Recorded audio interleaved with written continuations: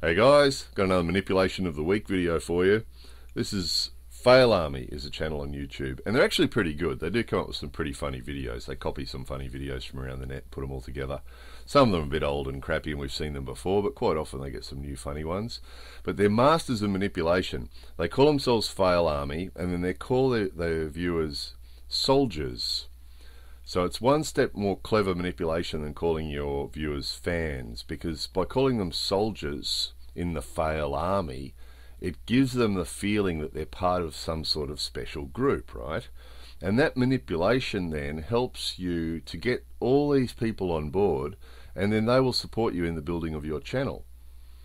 So it's very, very clever. There's a lot of people on the internet doing this, that you'll see around the place doing this sort of thing, where they call their viewers something to make them feel like they're part of a group. So here's the owner of this YouTube channel thanking his viewers, thanking his soldiers for building their channel. He calls it their channel, the viewers' channel, the soldiers' channel.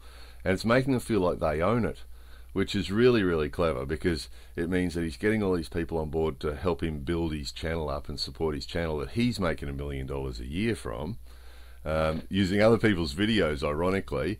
And all these people are getting all motivated to support him and feeling like they're part of the organisation. He's the one making $1 million, and they're all supporting him for free, which is very clever. And I mean, all into supporting people that you appreciate their work, but this clever manipulation, and it's becoming quite common on the internet. You know, you see it all over the place. Reddit's another one, the Reddit Army. Now, anybody can call themselves a Redditor, and you see them all over the internet now. You know, the Redditors have arrived, the Reddit Army has arrived, and it's the same thing.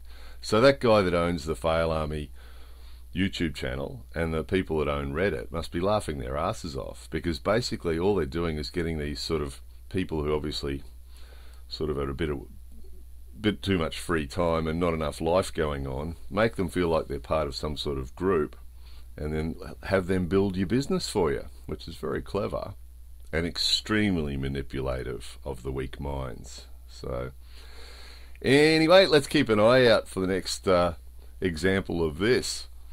More videos coming soon.